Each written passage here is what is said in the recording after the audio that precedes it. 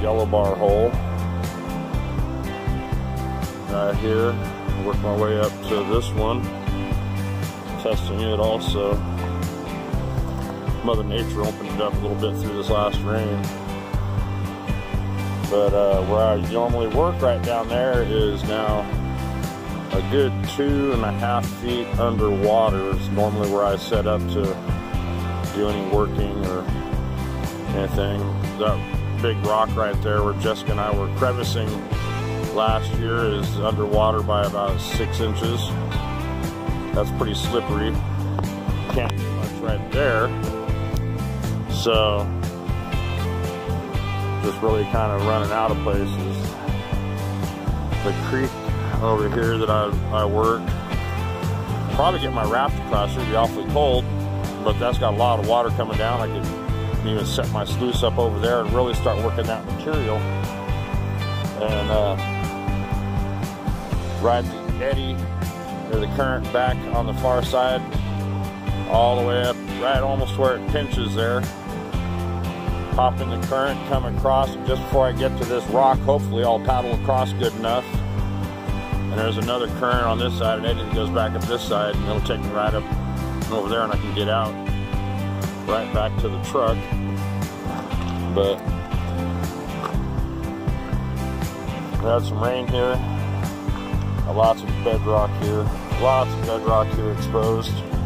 I don't have any tools with me today. I just dropped my girlfriend off at work. So I just wanted to see what this looked like down here.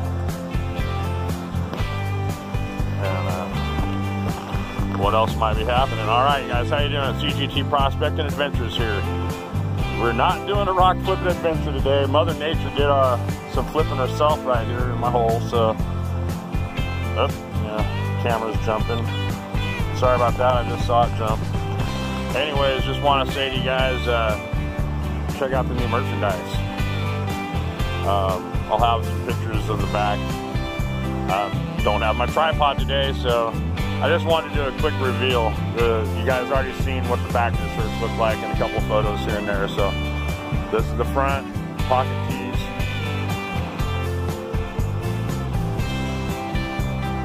Alright guys, I'm going to go and get a few things done today. Get prepared. Hopefully maybe this weekend we can come out here and tear this up out here. I've got a new pan to reveal. I've seen it. It looked like it was something that would work really good. So I thought I would give it a personal tryout. So be watching this next weekend here. This next week we'll have an episode there. I'm just looking at this material. We kept seeing gold sitting there while we were digging. My friend Josh, and he was just saying, wow, look at that, look at that. So sorry, my eyes are training down there. Hard to do sometimes. Anyways, be watching. We're gonna have merchandise for sale. I'll have links up, how to get a hold of this stuff, be able to ship it out to you and all that other stuff. So you guys enjoy your afternoon. I've got a lot of things to do. I'm gonna let you look at this river. Look at this bedrock here. It's pretty smooth, but then it goes up into little crevices where rocks are falling out. We've got lots of little pockets up in here. This is up high, flood stage line right here. These grapevines haven't moved in years, so they're right here. You know that's a high water line right there. Little willows. Those roots are holding gold too. Lots of flood gold. Lots and lots of flood gold. Just a little effort to get it out. Maybe this new pan will work this stuff faster and I won't have to worry about setting up a sluice or nothing like that. So